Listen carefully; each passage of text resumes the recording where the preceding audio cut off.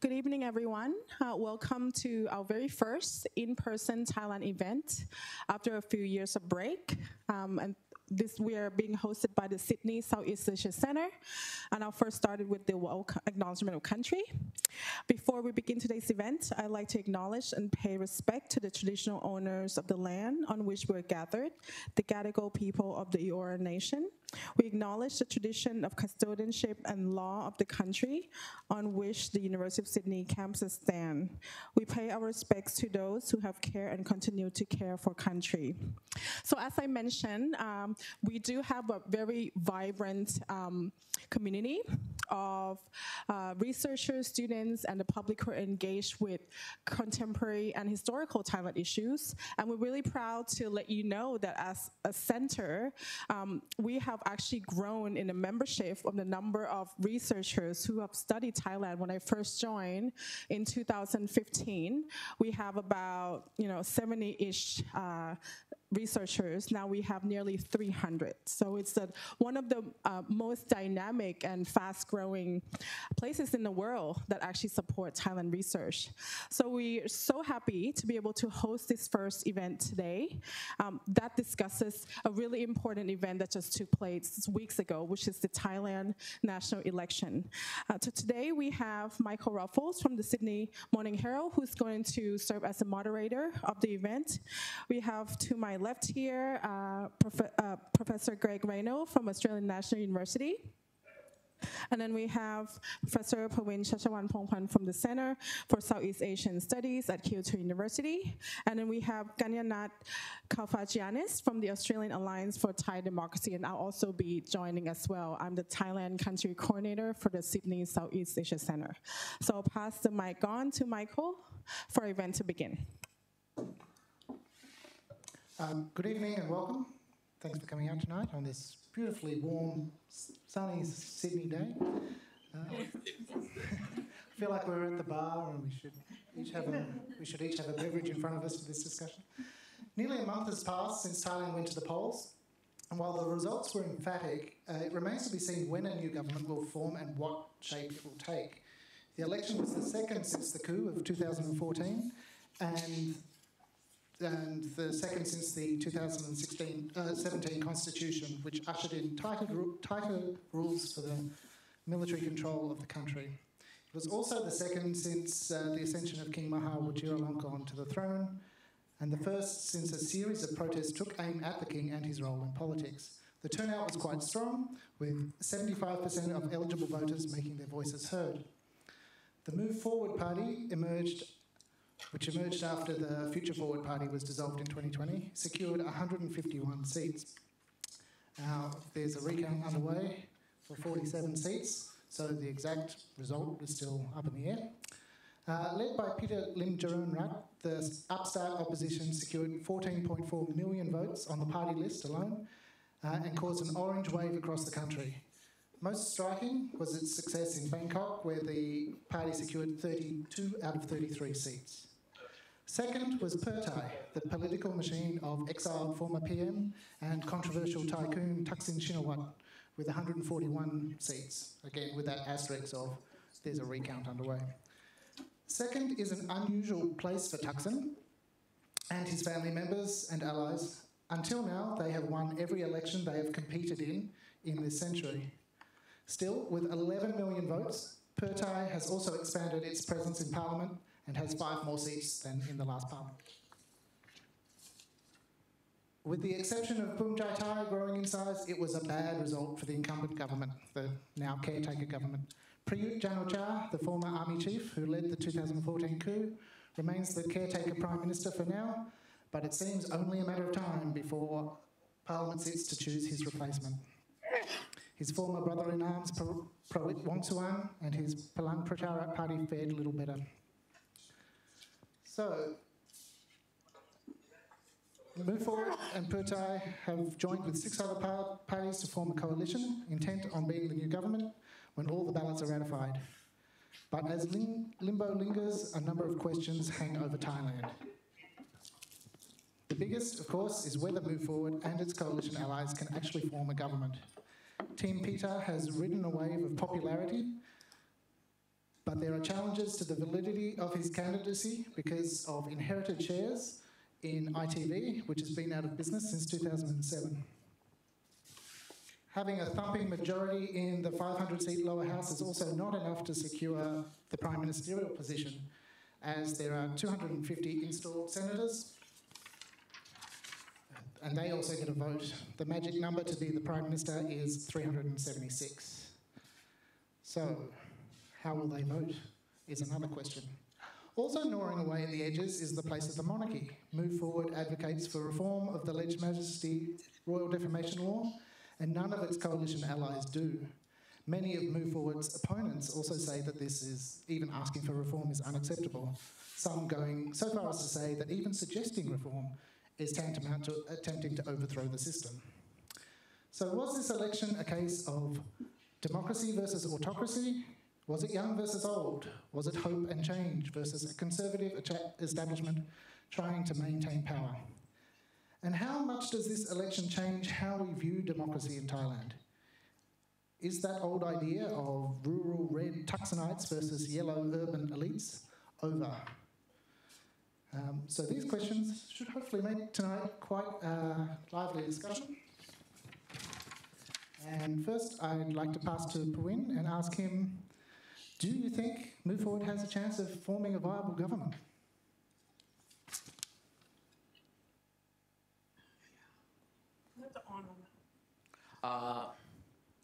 Okay, me first. Okay.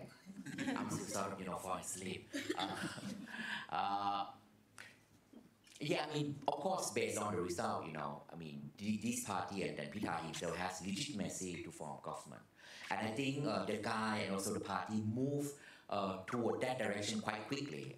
And again, I think that is a very good strategy for Pita to sort of immediately call up other party to sort of form a kind of coalition government. And then he started to talk about, what kind of government he would like to have, for the next 4 years.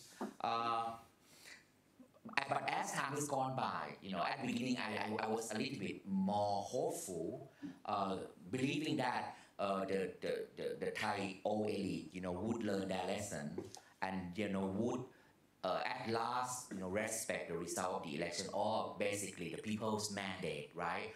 But then the delay, and we don't know how long this is going to be delayed, right? I mean, it could be up to 2 months. We have to wait for the final word from the election commission, and we already heard about, there could be a sort of re-election, coming up. So I think you can't see it apart from, this is a kind of tactic of trying to delay Pita, toward the premiership. And I think, as I said, at the beginning, I thought that I would be more hopeful. Now I'm a little bit less hopeful. And the longer it become delayed, it would not be helpful or beneficial for Pita and his party. Greg, I'll bring you in here. As our resident expert on the Thai military, you also promised to be something of Anthony Green for tonight.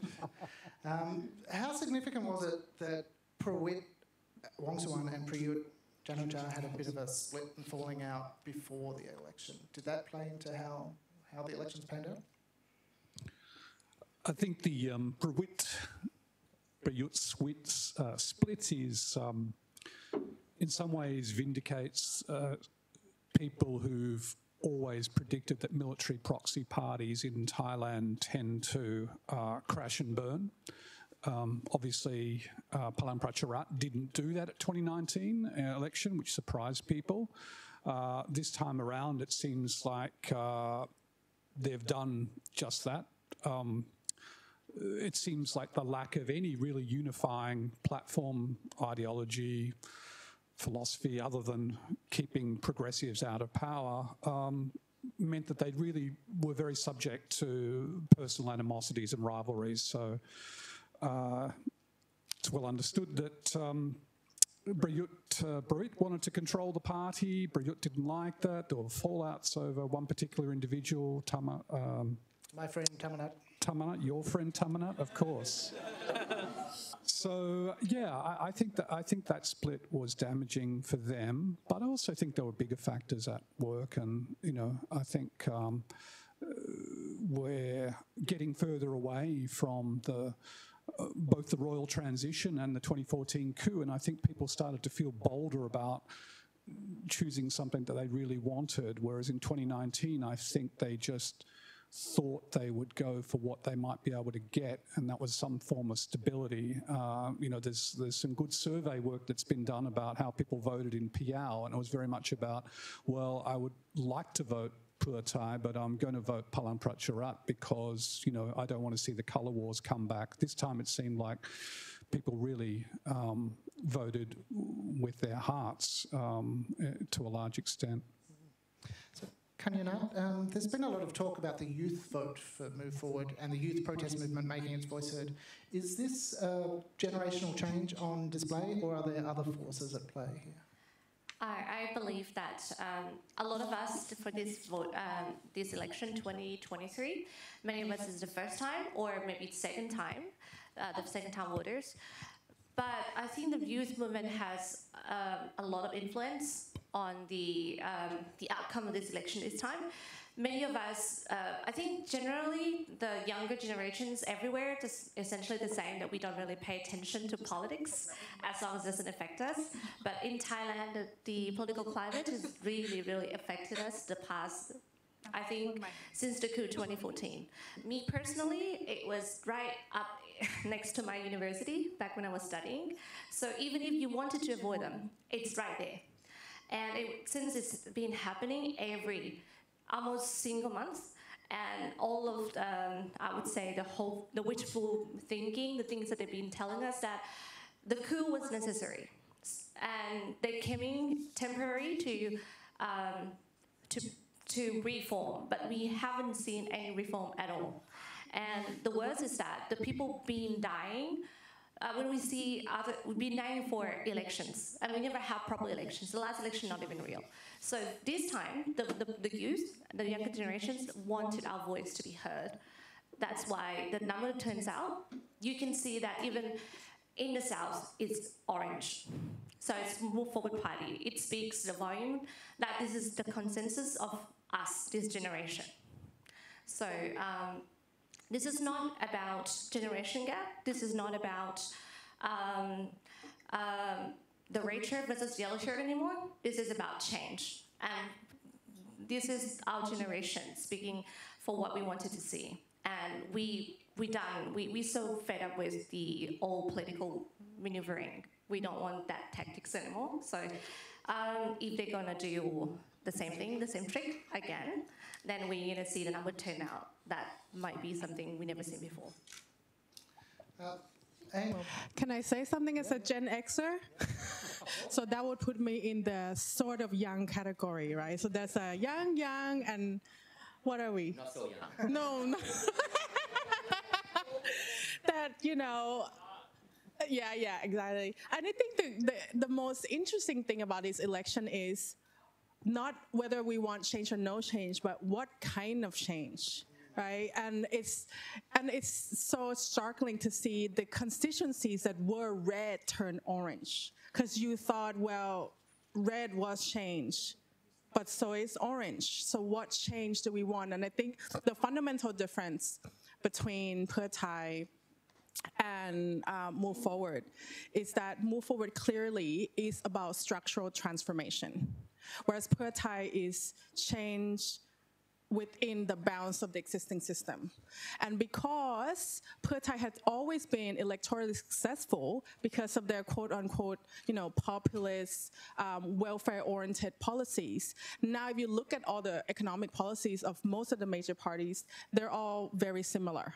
So in some way, Pheu Thai lost that identity where it stood out, and I think the biggest defeat story here is actually Pheu Thai. And they cannot be happy to be playing second fiddle.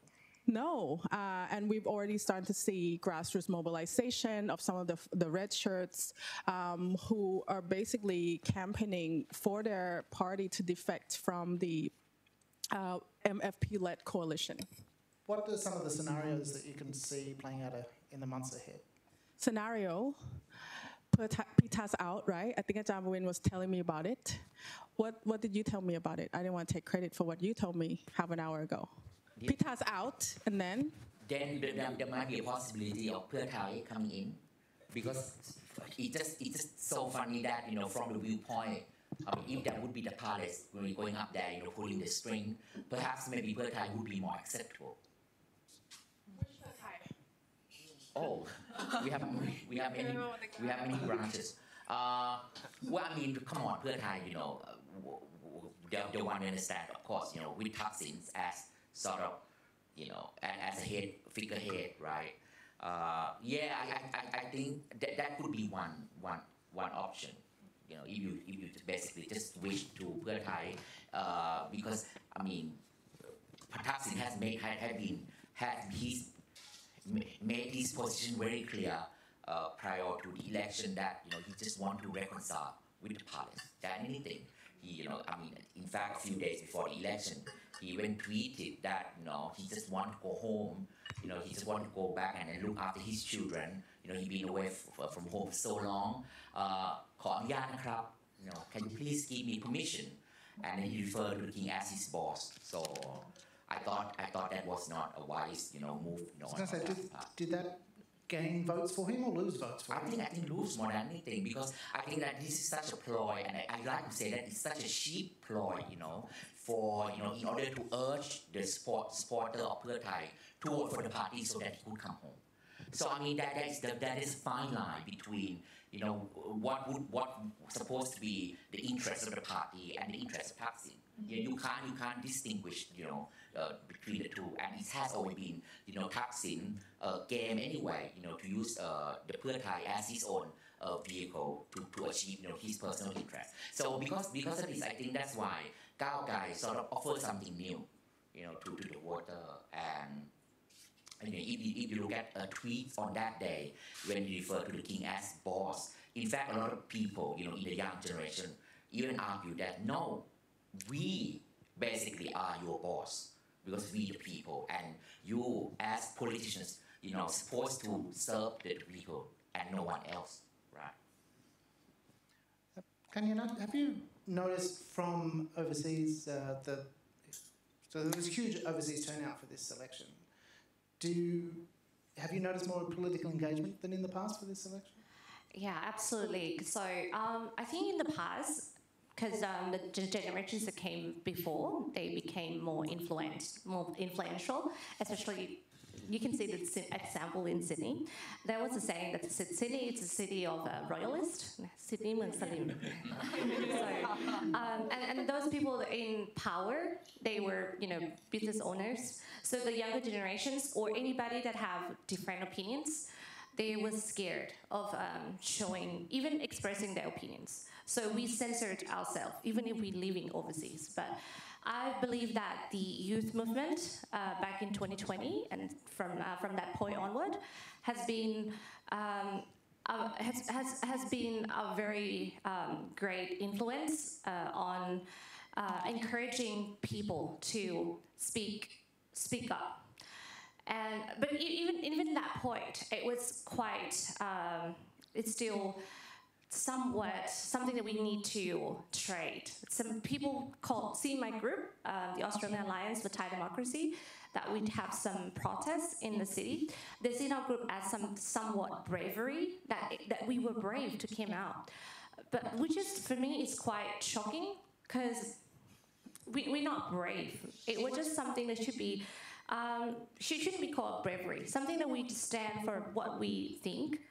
It doesn't need to be brave to do that, but for the Thai, they're afraid to be seen as political if they have to choose side, and they were scared of repercussions if they take sides. And but for now, I think people fed up with. So mostly people behind the keyboard. So the social media has influence on us. We following closely to what's happening in Thailand, and even though some of us still scared of joining the movement, they support in other way, back on social media or support in other types. And then, so once the election came in, I was for me, I was trying my best to promote the campaign, encouraging people to come out to vote. What I see is that there was some myth saying that the Thai authority overseas were working for dictatorship and working against the people. For this election, this is the first time that I voted outside Thailand. I totally disagree with this myth. I see that the Royal Consulate, they've been accommodating the people as best as they can. And for this time, I think this is the first time that we have the voting by post. We never had it before. So we can vote in person and vote in post. This is why this time Sydney has been #1 turnout of all the voting outside Thailand. While in that, so I'm not sure if I can take credit for it, but we've been very vocal towards the Royal Consulate in Sydney, and I feel like they've been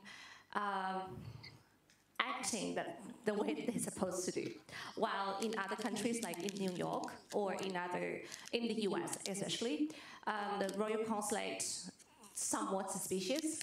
They even refused the ballots that were sent on time, and they refused those ballots. So for the overseas movement, in my opinion, we, to the Thai citizens, we need to be active citizens. We need to keep watch of what they are doing.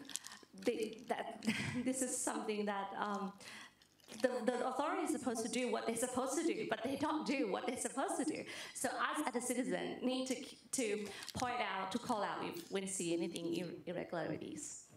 Sorry, since we say nice thing about the consulate, the Thai consulate in Sydney, maybe you should consider sponsor your program more. Should there be representative of the consulate here? No, I'm serious about it. Right, this is part of responsibility of Thai diplomatic mission overseas, which I used to become one of them. I told them about this event. Yeah, right. No. We've obviously heard about potential electoral interference, and there's a recount underway. There's opportunity for judicial interference. What about the army? Is the army going to come out of the barracks again, Greg? Yeah, that's always the big question everyone wants to know about. I think, talking about scenario planning, I think, it's really interesting. The Army chiefs apparently have been meeting the last few days to game out what the scenarios might be like in July.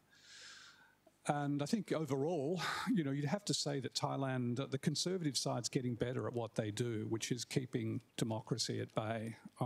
Designing the 2017 constitution in itself is a pretty sophisticated way of looking like Thailand's democratic, keeping the eyes of the world off Thailand.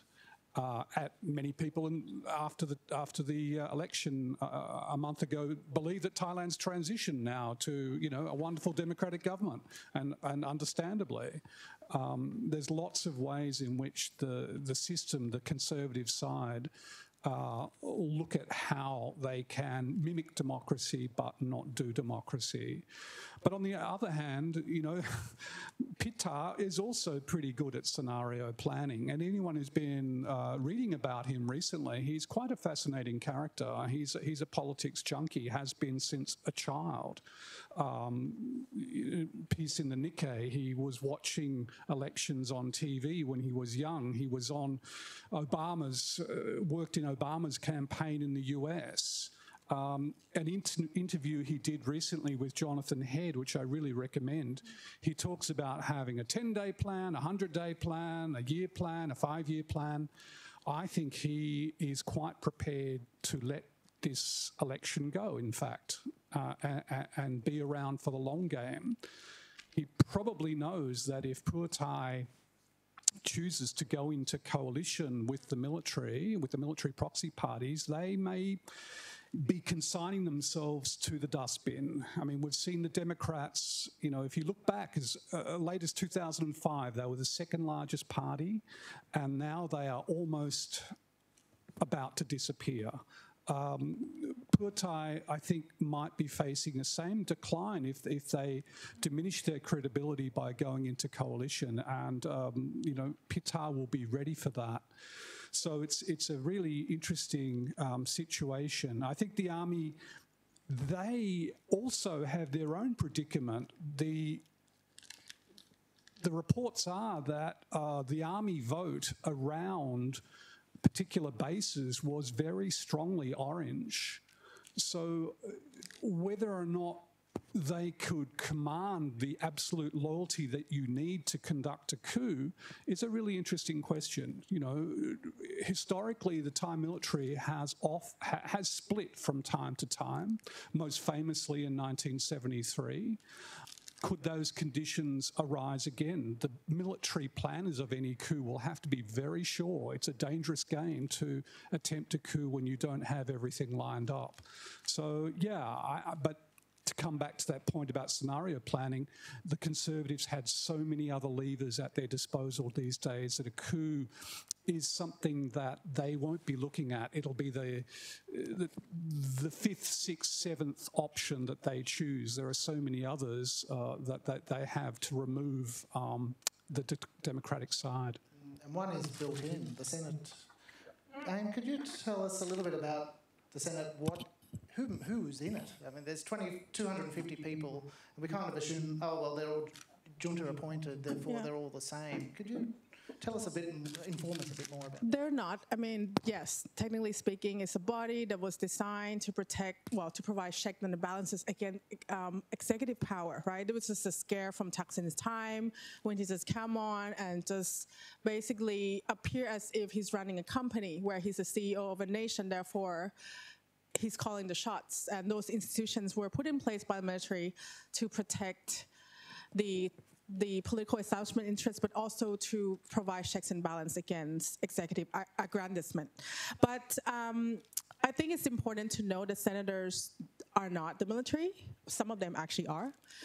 But they have free will as well. And I think one issue, and I've told Michael this, that's not often talked about in the media, is how much senators really don't like MFP MPs.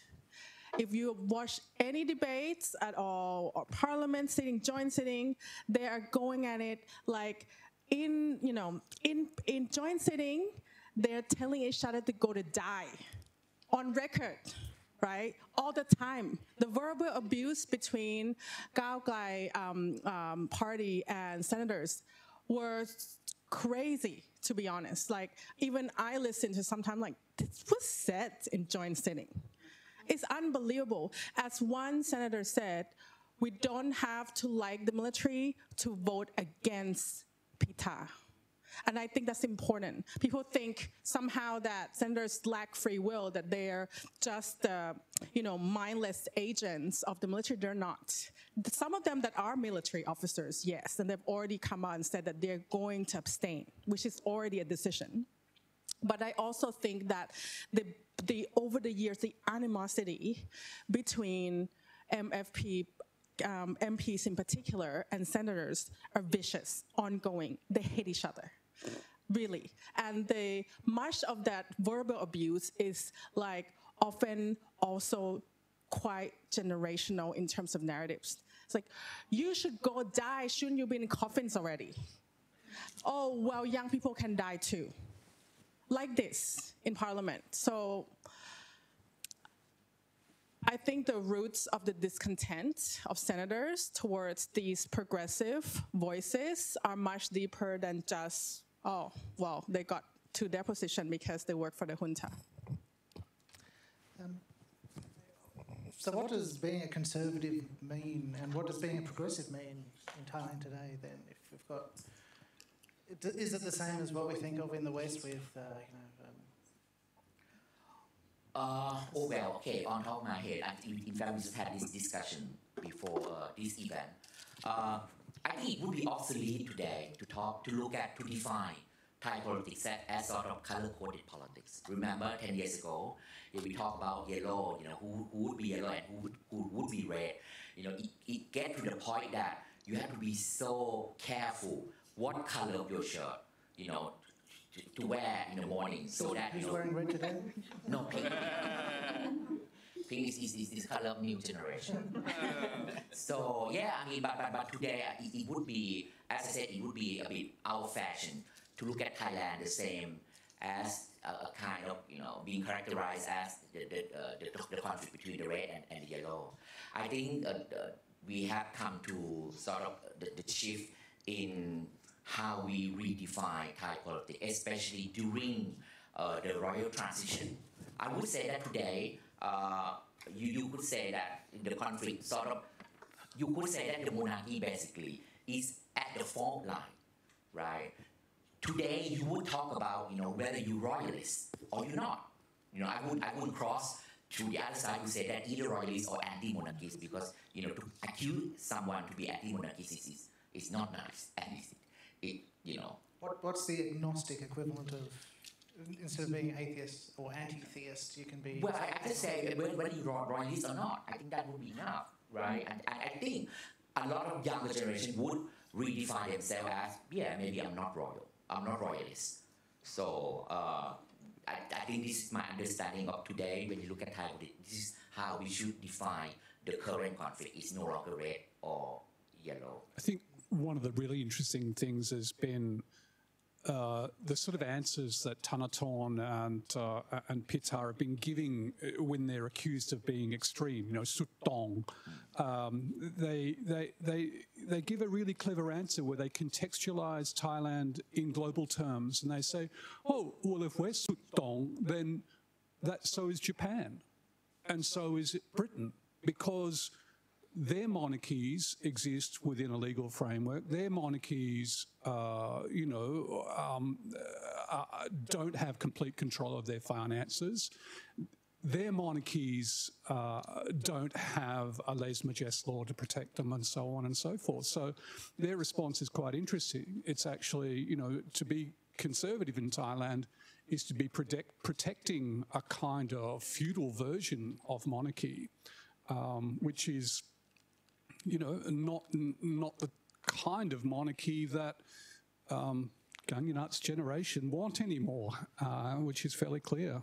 But you see, when you compare the Thai case with the British or the Japanese case, right, in this discussion of being Suttong, of course, this would come up, with another kind of argument to say that this is unique for Thailand, right? We must not compare ourselves with, monarchies elsewhere, because Thai monarchy has its special place, in Thailand. So, I mean, what I'm trying to say is that the argument could become endless. I don't want to hold the microphone completely to myself. Has anyone got any questions from the floor? I'll start doing my Stan Grant impersonation.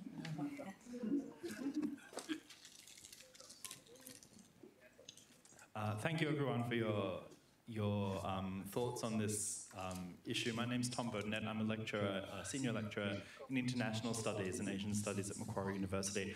My work is on queer media in Thailand, and I never ever expected myself to find myself looking into the question of politics. But as Aim and I have been discussing over many kind of years now, what became really apparent to me was how celebrities who are aligned with youth were really kind of mobilizing their social media platforms around key issues, not necessarily the election per se, but for example, within the context of my research, marriage equality, and using that as a kind of way in which to then surreptitiously talk about the need for democratic reform. And I remember at the beginning of this conversation, we were discussing what the implications for this are for democracy, and I think that it's very clear amongst young people in Thailand in particular that there's a desire towards democratization.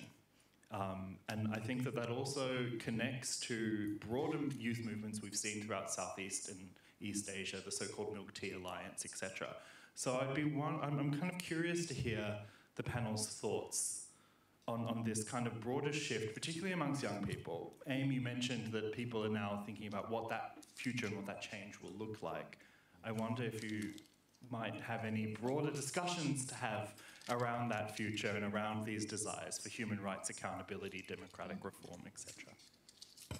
Great, thanks, Tom. So in my research, I look at, one of the things I look at is values that change over time. And it's, going back to Michael's question about what it means to be progressive today in Thailand. And it's really clear the social dimensions have been driving it as well. Like the YouGov poll shows last year that support for same-sex marriage is nearly 70% in the country. There has been a steady and continuous increase in support for gender equity in education, in jobs, but as well in political participation. It's actually one of the highest in the region, where there is more popular support for women in political power. And last year, Thailand became the first country in Asia to legalize cannabis, medical cannabis. So I think, those social issues have and substantial and continuous decline in support for military roles in politics. So it's half. In 2006, about 20% support. Now is less than 10.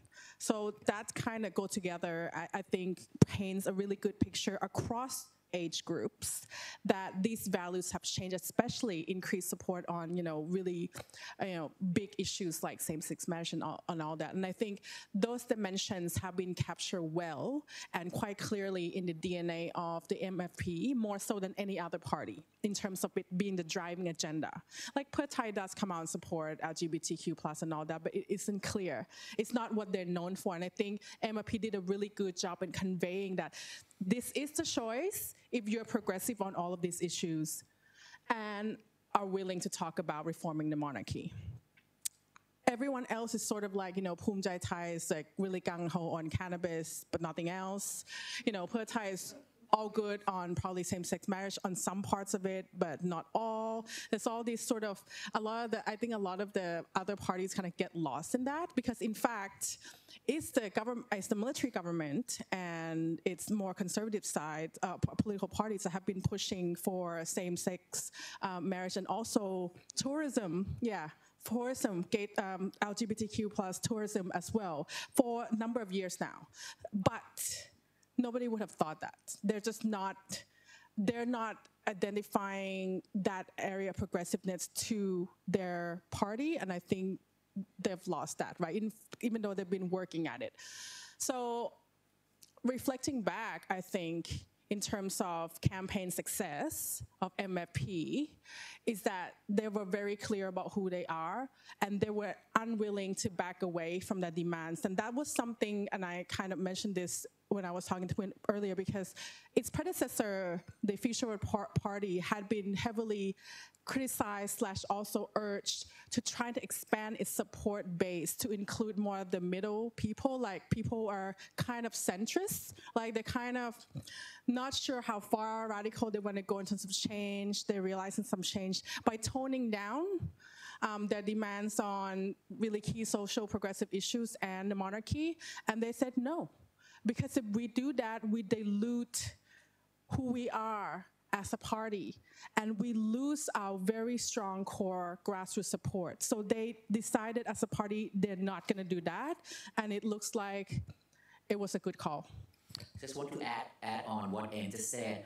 For this question, I have like 3 thoughts in my head. I think the first one, I have to agree with you that especially the movement for LGBT, the equality, I think this definitely sort of indicate that this issue specifically need a kind of reform.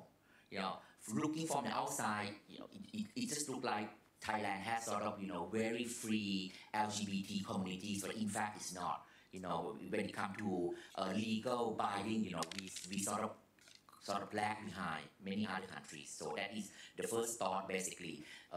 It is in urgent need, to reform. Second one, it is a symbol that, in Thailand, all things must reform, right? And this is just one of them, right? We have to talk about the reform of the monarchy, but not just that. Reform the army, of the judiciary, the reform of the bureaucracy, all sort of reform. It's time that we have to go, sort of the whole thing have to go together all at once. And I think this is such a good time when we raise the issue of LGBT equality. And last one, I think it would be more hip these days to just look beyond the Thai borders.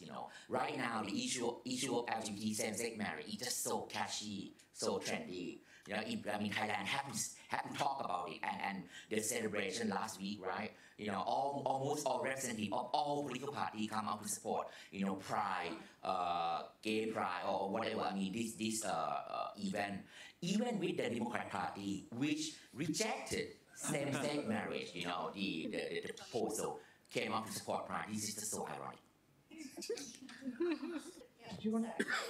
I just want to add, as a younger generation, I Just think, one point. something that the rise of Clubhouse, which is a social platform that bring about conversations. So in the past, a lot of us been taught that we had to tolerate.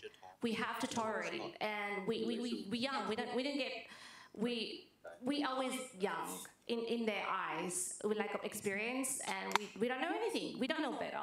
So, and Clubhouse provide platform that you can remain anonymous, and a lot of us may spend time 4 or 5 hours a day, every single day, and you have Clubhouse transform conference like this. Sometimes more informational than more informative than conference. Even the thesis, PhD, or that kind of conference. So I believe that that adds on to the awareness of our rights. That if we want change, we cannot just wait for those dinosaurs to make change for us. We need to vote for people that understand us, people our age, because they from the outdated era, they will not understand us. Even a lot of us at our age, but we label them slim. They will not stand for us. Yeah, this is why a lot of I believe this is why it's orange, because. Look at me, I'm wearing red. I'm actually supporting Pheu Thai, but I voted for Move Forward Party because I believe this is our era, this is our time, and Pheu Thai is way outdated in a lot of policies. A lot of policies, especially not just gender equality, it's also education and also even human rights in general. So for this, I believe that now the Thai community, especially the younger generation, we realize that we've been hypocrite the whole time, and we need to stand for ourselves. And we can't wait for those dinosaurs to do anything for us. Just on the question of youth, and I'll just say this quickly because I know we've got other questions. It's come to 3 years since Rung gave her speech at Thammasat, Anon Nampar gave their speeches, and the 2020 protests were truly extraordinary in terms of the kind of expression and the kind of ideas that were expressed all across the country, the groups that suddenly emerged that challenged notions of authority in Thailand in quite a wide-ranging way. And all of that sentiment, a lot of us wondered, where did that go? Where did that go when the protests dwindled? Well, I think we're seeing where it's gone. Anyone else with a question? Just in relation to the long game that you mentioned, Greg, what is the legal situation with the Constitution, with the power of the Senate? In relation to the long game that you mentioned as a possibility, what is the legal situation with the power of the Senate to select the Prime Minister? I read somewhere it expires in a year's time. Does this open the possibility of, say, a more conservative government being appointed, and then in a year's time, the whole question reopened without an election, or does it have to wait for another round? What happens is, yes, the Senate can't vote for the Prime Minister in a joint sitting anymore, but the Senate will still be appointed, which I think is still significant. The method of appointment, though, is in a piece of subordinate legislation which wasn't actually part of what people voted for when they voted for the 2017 Constitution, which I kind of find interesting, that people didn't really know how that Senate was going to operate in future years. And I started to look through this piece of legislation, and it's incredibly complicated how they're actually chosen. And I think it's still quite opaque. So, but yeah, that's my understanding. Yeah. Aim? Yeah. No, that's correct. Yep. Hi. I'm just wondering, in terms of how would you guys comment in terms of because I guess sort of focusing on the internal dynamics is really important, but equally looking as well at sort of what is also driving this sort of tension as well from the outside of Thailand. So, for instance, ever since the coup when it happened in Thailand, China has been strengthening its relations quite a lot with the previous military administration in Thailand, and equally the Russians have early this year tried to open up bilateral talks with the Thai government. So I guess what I'm trying to sort of say is there sort of like an element that also has to be looked at in terms of the fight for democracy in Thailand is equally also playing out on the world stage as well, and do you reckon that I guess that could have potential implications on how the democracy movement goes forward? I do believe there were a protest recently in Thailand outside the US consulate because there were various people that believing, pro-monarchists who are believing that the US was meddling in Thailand's affairs. So I just sort of ask you what your comment on that might be. Thank you. I'll start, and then I think Thailand has exemplified the trends which have been global.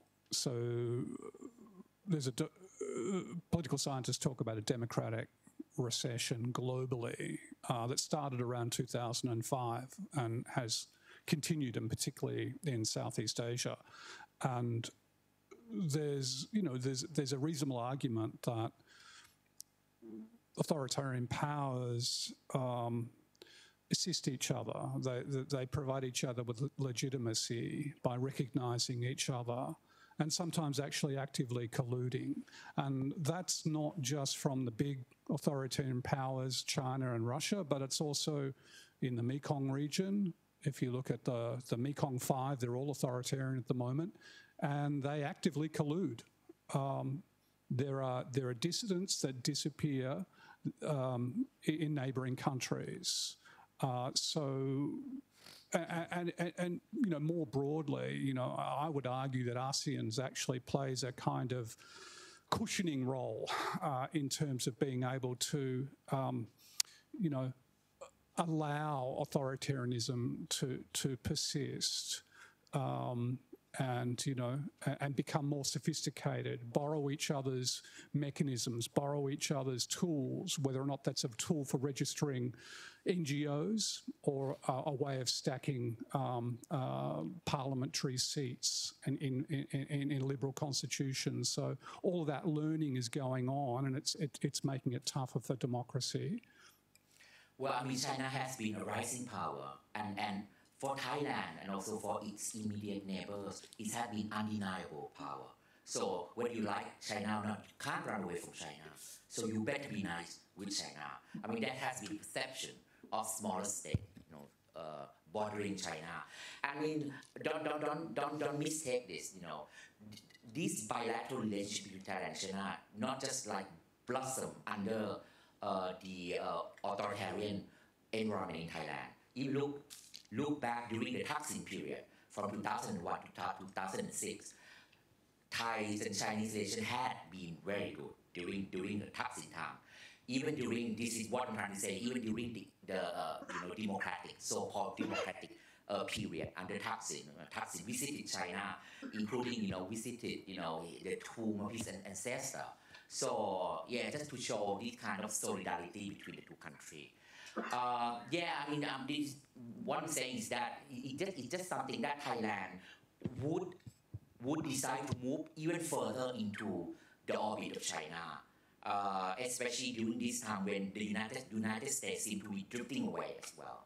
For a long time, the US has adopted a kind of interventionist approach vis-a-vis Thai, situation, and Thai elite, they were not happy about it. So, and at the same time, as Ajahn Craig said, with China, for example, they give each other legitimacy, they support one another. Yeah, and this also happened at the same time as what I call the rise of illiberalism, sort of started in the region as well. You have Myanmar, you have Thailand, you have Cambodia.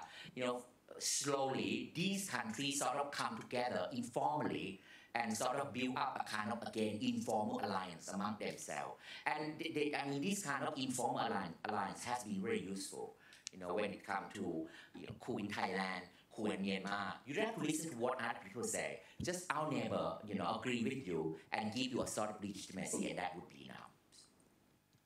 To flip the question around slightly, with a result this strong and having a coalition form and international media saying, oh, well, the millions of voters have chosen this, does it become embarrassing then to thwart democracy? Is there any sense that the institutions, the business community might say, well, hang on, we've got to go with the flow of the people here? Is that embarrassment is not in their vocabulary? Otherwise, we would not have had more than 20 coups. Just when you think that they would have learned that lesson, no, they would never. So that's why I would never underestimate their stupidity. And these people, they always shoot themselves in the foot. Yeah, and you're not just talking about Thai elite. Even member of royal families, they know that they can't use less majestic. The more they use, the more it would damage the institution, but they continue to use it, right? So I would agree with you that at a certain point that they should understand that Thailand has to live with the international community, and Thailand has certain commitment, especially when you call yourself sort of democratic country. But in reality, power struggle in Thailand has continued to redefine Thai politics. So I would not be surprised if they would stop Pitha right now, or they would allow him to sort of set up government, but then shortly there would be something, in the pipeline to try to overthrow Pitha government. Just on that, just quickly, Pitha in that interview with Jonathan Head talked about how he wanted to break monopolies in Thailand. He compared the liquor situation in Thailand with Japan. Thailand and Japan have about the same number of alcohol consumers, but for the same size market, Japan has thousands of liquor producers and Thailand has 4. So he wants to change that. I think those oligarchs will be quite concerned, particularly CP, who've been able to extend their tentacles into every domain, including now mobile phones, transport infrastructure, and they started in agribusiness and they show no sign of stopping. So I don't think that they will relish the idea of a Pitha Limjaroen move forward party government at all. Any other questions? Down the front. Thank you very much. Gustavo Mendialaz from Curtin, so flew a long way to get here. One of the things that Ajahn Pawan, you mentioned earlier about the Ministry of Foreign Affairs, what I'm wondering is, do you think perhaps in the face of maybe a more democratic government, potentially, I think we are quite pessimistic here, especially the panel about that, but do you think there is potential for change within Thailand's foreign policy strategy moving forward? Again, we had this discussion earlier with AIM. It's a pity that foreign policy has never been a part of election campaign. Somehow the issue is not sexy enough. This is so ironic. Again, considering Thailand as a medium-sized country with a lot of role to play, on mainland Southeast Asia, but yet again, we never talk about foreign policy during election campaign. Okay, then whether Thailand has foreign policy, at least in the past 2 decades, that is debatable. It could become a topic of a dissertation for PhD whether Thailand really had foreign policy since the Thaksin period. I would argue that no, we do not have it, because I think successive governments had been very busy in defending themselves and then basically held foreign policy hostage, right? So in other words, the Thai foreign ministry had to continue to defend those in power all the time. even when it would go against the principle of the foreign ministry itself. So I mean, this is heartbreaking, you know. I mean, as a former member of the diplomatic service in Thailand. Lastly, there could be some kind of change, but I don't know whether I would be too hopeful or not, because Pita almost immediately after the election, he gave a lengthy interview on foreign policy, and he did mention the case of Myanmar, that you know he would want to advocate for a better situation in Myanmar and then support any kind of reform and to turn Burma into democratic again. So I hope that it would not end up being lip service from Pita. I mean, I was told that the new advisor on foreign policy for this current government would be Kun Fuadi Pisuwan, who is a son of former foreign minister of Thailand. So, and this guy has vision, so I hope that there could be something good coming out of this government in terms of foreign policy. Thank you. Hi, my name is Kanyanatt.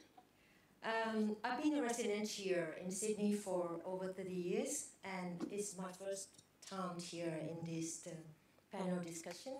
It's been very interesting. But anyway, my question tonight, I've just had that very interesting comment from Kun, if I pronounce your name correctly, Kanyanatt? Yeah, that's yes, correct. Thank you.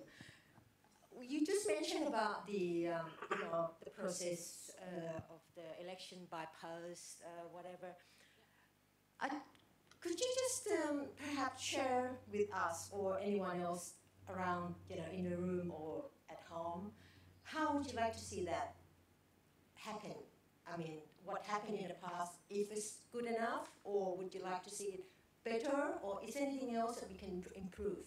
Yeah, thank you. Thank you. So, thanks for the question. I believe if it's possible, because I think everything has been centralized in Sydney.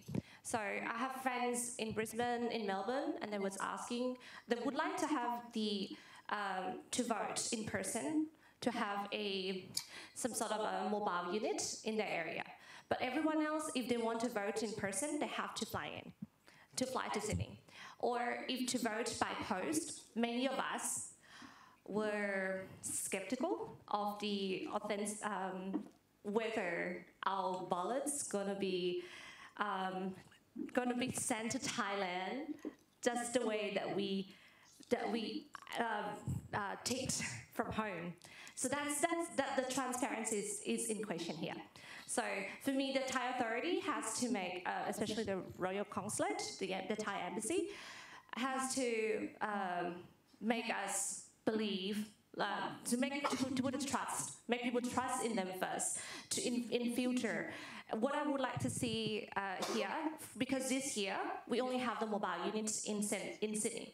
Many of us flew from other states, from other towns, just to vote in person because they did not trust the vote by post. But many of us did not have a choice, and they even though they didn't have a choice, and because of that they didn't have a choice, they sent the vote by post anyway. And for the process, the whole process, as I said, the transparency is in question.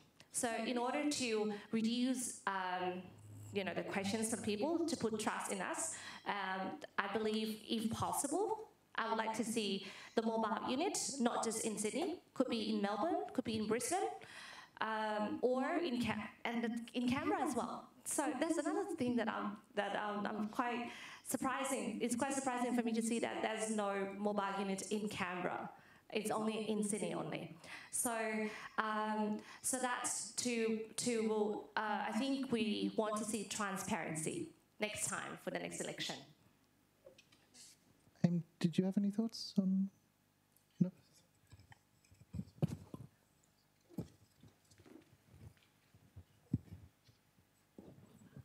John Clark.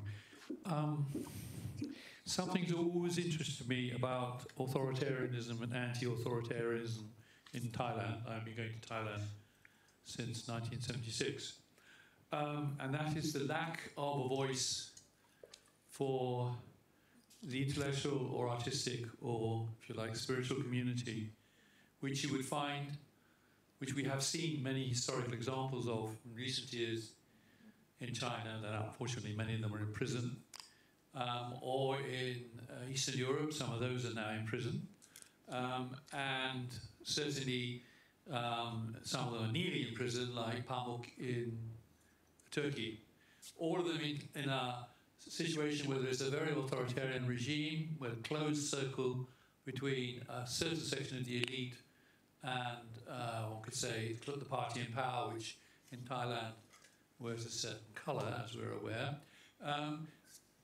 But we don't seem to see any of those heroic individuals standing up against the current in a verbal or a written or some other kind of public demonstration. Why do you think that is? Let's just start. Let me rephrase the question. Hi, John. It's about why we're not seeing more artists. Oh, intellectuals. Artistic people as representatives of a spirit which is not being represented by the authoritarian powers that be. I actually kind of think that maybe art takes on a different format, but the youth-led protests that started in 2020 had seen an explosion of different kinds of creative arts in different spheres. So using art as a form of protest, using art as a way to... You're mistaking the problem. The problem is that, for example, the Soviet Union, the end of the Soviet Union after Brezhnev, we have Solzhenitsyn. Yeah. Nearly the end of the rule of Erdogan in Turkey, we have Pamuk and a lot of other people around them. We know who these people are. We know what their products are. We've seen them. I haven't seen them from Thailand. Perhaps you? Well, yes, you might want to elevate him to that category. Okay, so I wouldn't think there are very many. Okay. Why don't we see them? It's something because Thailand is such a literate society. Mm-hmm. It's had literacy for the last 30 years or so. I think it's had literacy for much longer than. Well, maybe women were only less than half the population of women were literate in 1970 when I was there. So I want to know what it is about the way you are articulating the problems of authoritarianism in Thailand, which does not include and does not seem to have produced any of these figures that we're very familiar with in these other countries. Maybe the structure is different, the history is different, we could always say that. There's something in Thailand which is stopping the election of significant, if you like, spiritual, if you like, artistic, if you like, literary figures to oppose this system. I'm not sure if I understand the question correctly, but I'd like to, this is my take on your question. We had one, I would say, a poet in the past. His name is Jit Pumisak. So maybe he came before the time. He came much earlier before his time. He was jailed and later on he died. And so what I see is in the entertainment industry in Thailand, they would take side with the winning, with the for them to clear winning. So they were kind of like hiding in a way. And if anyone who would like to stand out, they receive a lot of, I think, very harsh repercussions and public sanction in a way. Those that stood up, for example, those stood up with the Richards in the past, they received cancel culture. I think we have cancel culture way before the Western. And for now, for those that stood with the dictatorship, for example, Ma Onapa or Nok Sin Jai and those with the below the whistleblowers back when during the Gopapasal era. Sorry, I forgot the terms in English. So for those that support dictatorship, I think they received their what they deserved by the cancel culture previously. But at this hour, I think the disruption of social media and how the entertainment has to struggle, has to survive in the current mainstream media no longer represent Thailand. People no longer watch TV. So it's quite hard to find the artists who come out and support that. We would say this is that they support our movement. We have some actually, but they might not be called heroic or public figure that much that would, when you call their name, everybody, the entire country would know. But to give you some example, we have Rap Against Dictatorship, we have Thai Tosamit, and some other artists is more like independent, from the independent groups and then underground music sectors in a way. But for the mainstream media, I think, I can't confidently call out names that they would support our movement. They're waiting for the clear winners first. I mean, I just quick intervention. I just want to put it this way. I think artists are just like any other profession in Thailand, dominated by the conservative forces. Yeah, you can even say under royal patronage, right? So that's why, I mean, you can go, you talk about judges. You can even talk about professors in university. You have to behave in a certain way if you want to be prosperous in your own career. And I think artists is like any other career in Thailand. If you go with the conservative, right, then there's a chance for you to grow. But if you go against it, then of course we know the result. But yeah, I have to say that we might not see a lot, but we have seen some, especially during the past 10 years. You mentioned Rap Against Dictatorship. I mean, that is one big phenomenon in Thailand. Given the total views of their YouTube clip, whatever, we have someone like Cherry Apichatpong, who had done so brilliantly outside the royal patronage, and he dared to say it out loud, in Cannes, in this and that, and yeah, but these do not want to be hero. You know why? Because being hero in Thailand, usually you will be dead. So. The only thing I would say is that there seems to be a reasonable amount of tolerance for critics, for critical academics, for historians. That's not to say that some haven't had legal cases against them. So Nattapon Jaijing, clearly his history, he's been in trouble with lèse majesté. His supervisor, Ajahn Gulladar, has been in trouble because of a supervision of that particular individual. But you're right, none are languishing in jail, even though they are quite critical. You could even talk about Ajahn Puang Thong, who's quite critical, but there seems to be, the regime is reasonably tolerant or reasonably resistant or reasonably blasé about those people making those criticisms of the system, which they do quite strongly, but maybe it's relatively rare that they have to flee the country, like our friend Ajahn Bawin. But there's plenty that have continued to criticise, and we could also talk here about Tongchai, of course, who's been very strong in his criticism and travels back and forth now, it appears. So it seems to be a choice. Thailand's authoritarianism is not totalitarianism on the scale of China's yet.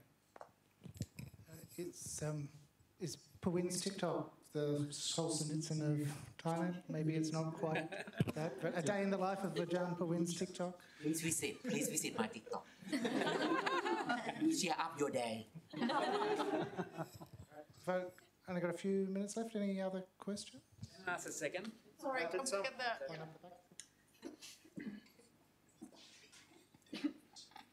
It's an unfamiliar face for me. Yeah, being a Thai person, we always anticipate the next coup.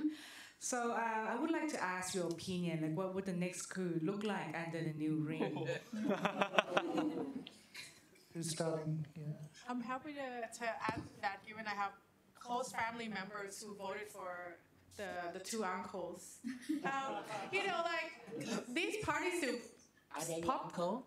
No, they're not. They're not my uncle, but they're very close family. My family's got everyone, from the entire spectrum, and I think that's should be something we talk more about. Living with the differences, right, and loving the differences. in fact, the total popular vote base for the constituencies anyway towards the conservative political establishment is still about 20% of the population. And previous coups in Thailand that have succeeded were the ones that have sufficient popular support. So I would never discount it because there's still clearly at least about 20% of voting population who love the uncles and their friends. I remember that particular family member was like showing me online, you know, the shout out.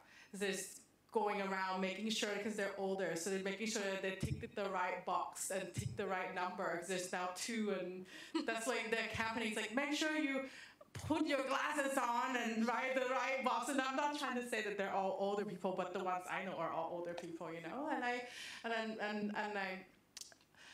wrote my whole dissertation about the yellow shirts, and people who vote for political conservatives are not bad people at all, right? It's not that they don't understand that maybe the military shouldn't run politics. It's that, you know, they grew up in a time when that worked out for them, right? And I think to look at a country like Thailand and elsewhere, where you find people who support political parties who have clearly done bad things, the first question is why? You know, and it's not because they don't understand the difference between right and wrong, but it's that they could live with that reality because they've done it. And it's okay for them, it's done well for their families. And that change, the kind of change that Kanyanatt and the younger kids are talking about, scare them. They don't know, they don't understand. You know, they don't understand what the kid's talking about anyway, but they really don't understand, right? So I wouldn't discount the possibility that what that coup would look like. And if it does happen, there will be people on the streets supporting them, handing them flowers like they've done. So, yeah. There's been a theory floated that because Bangkok is so strongly orange this time, it really means that a coup's not viable, that coups don't happen contrary to the wishes of most people in Bangkok. But I think that theory's got big holes in it. I think if you look at the coup 2006, that was against Thaksin's party, and Thaksin's party had control of most of Bangkok, Thai Rak Thai at that time. So I'm not sure about that theory. I think another factor that has to be taken into account in any future coup is that the king himself is actually now a military force. He has control of 2 King's Guard divisions, plus his own Royal Security Command, and there aren't any other army units in metropolitan Bangkok. So whoever plans the coup better make sure that the king is behind it as well, which I think is a really interesting dynamic that hasn't been present in previous coup scenarios. I would answer from a different perspective from Ajahn Greg. I think the new coup would be a little bit awkward. It would be a little bit awkward because the last one was in 2014, that when Pavin was still alive, even though bedridden, yeah? What I'm trying to say that coups prior to, any previous coup, you have Pavin out there mostly legitimizing it. And he legitimizing it from the basis of his own moral authority and charisma. So that would make those coups acceptable. But these future coups, no, nowhere near. You know, we can talk about the difference between Pavin and Washington. The new king hasn't got what the father had, including moral authority. So, But Ajahn, can coups happen under a reign of fear instead of a reign of love? That could be. That's my chapter. Right? That would be, yeah. We talk about fear as a kind of royal governance under Vajrayana. But if we want to focus specifically on the coup, yeah, that would be a big question of how the Thai people at large, would interpret coup under the new reign when there is no when there is no legitimate royal endorsement. And the legitimate, this is not from me. This is from what they think it was legitimate. But before we talk about coup, don't forget judicial coup. It could come before anything.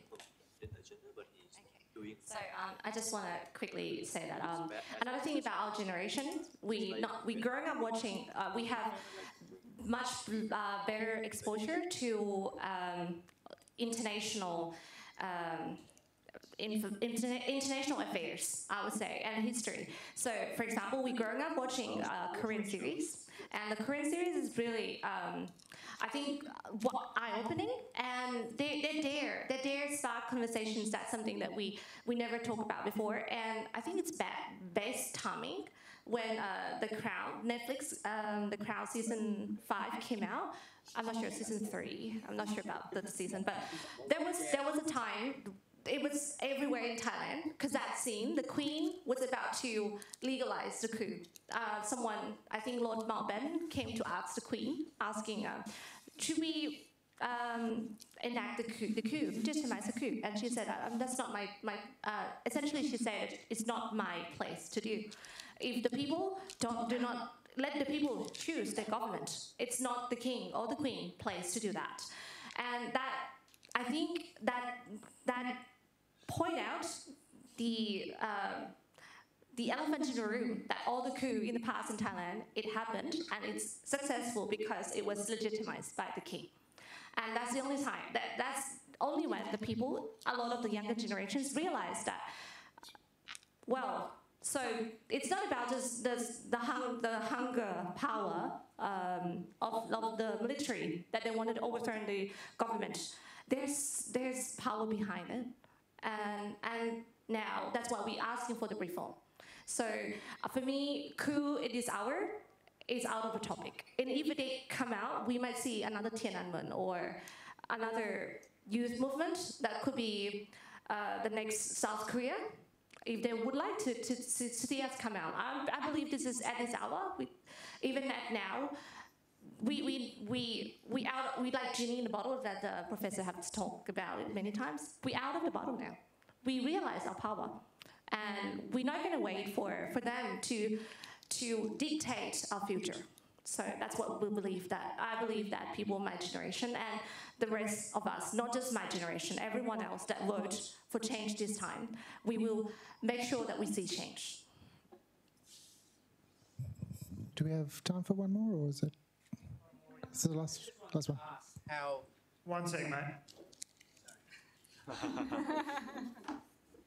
I just wanted to ask the panel's opinion how economic and class issues express themselves in this election.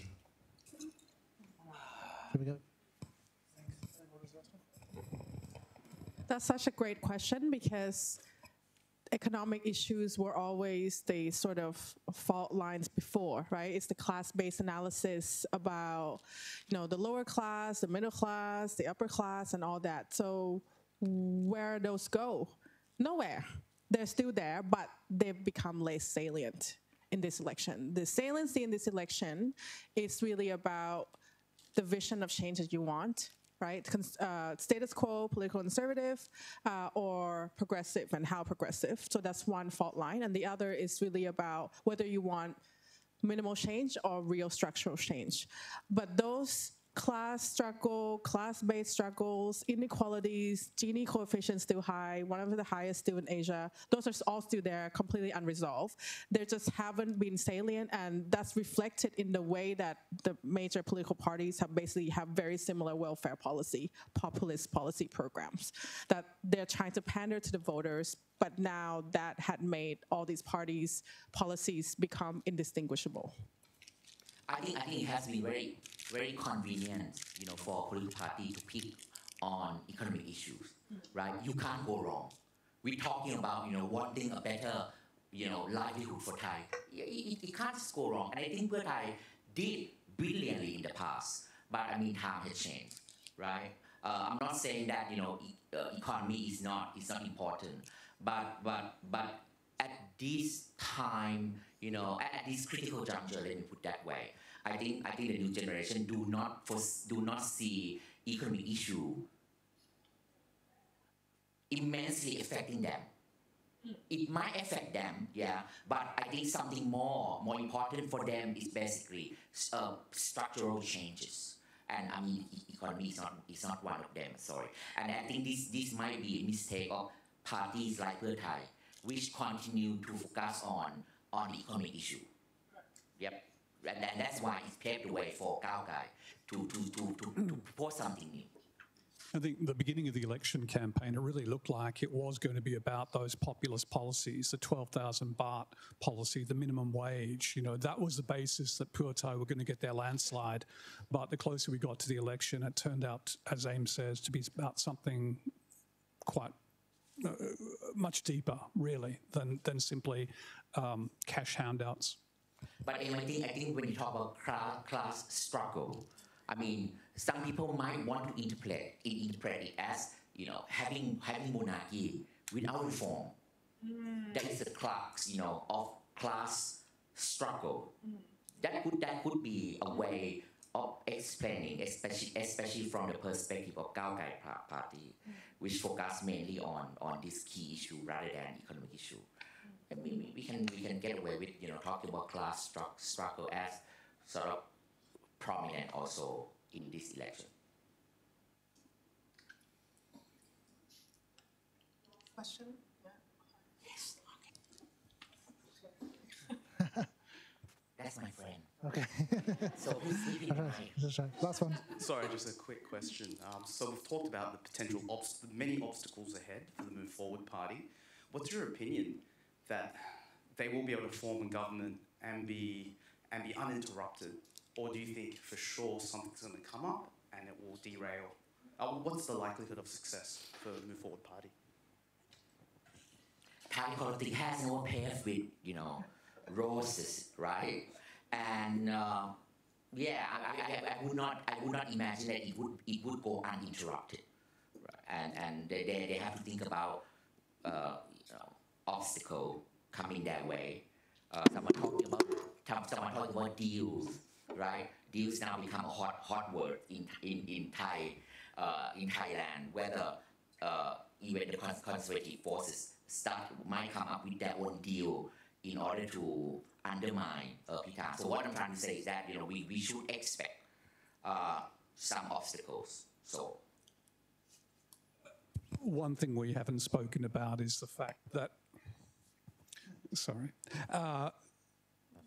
that Pitha's party and the coalition will undertake really serious military reform that we've never seen in Thai history.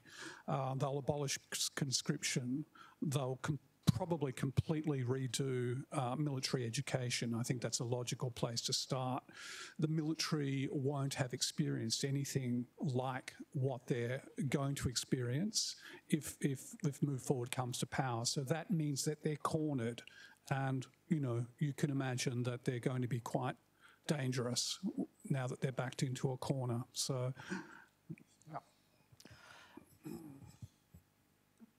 it's really difficult to bring structural change, but it's even more difficult to bring structural change in a coalition government, because you're not just talking about one party, you're talking about 6, 7, 8, right? And even though they signed MOU, the most important policies of MFP, none of their allies agreed to.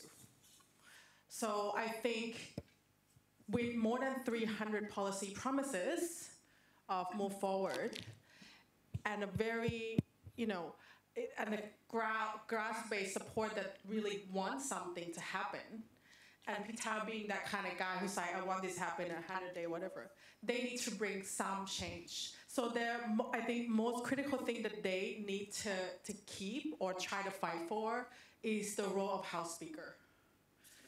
Because that House Speaker is giving the space for the discussion, for the change to occur. And right now they're fighting it with Pheu Thai. That tells you something about the coalition governing, right? They're fighting about the House Speaker role with their biggest and most needed ally. They both want it. In fact, Pitha could just walk away, so I want House Speaker role, because if you watch parliamentary sittings in the past, Kelly, am I the only one watching this thing? This is where they get stopped. Every single time an MP wanted to table something, want to talk about something, want to keep on. This is the House Speaker role, held by Chonlik Pai, right? Democrat Party, this is where the time stops.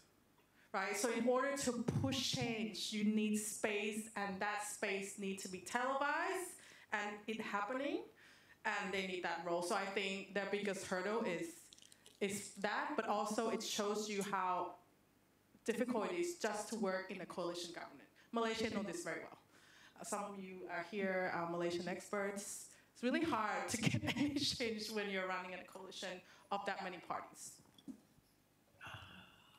Thank you all for coming out tonight. We've run overtime and overtime again. I appreciate the questions and all the answers, and thanks for the invitation.